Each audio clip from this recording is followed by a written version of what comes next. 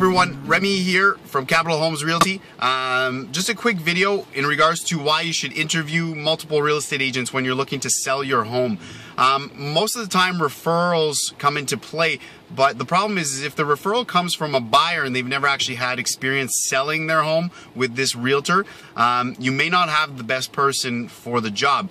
At the end of the day, some realtors will try to price the home as low as possible for a quick sale and get on with the next property.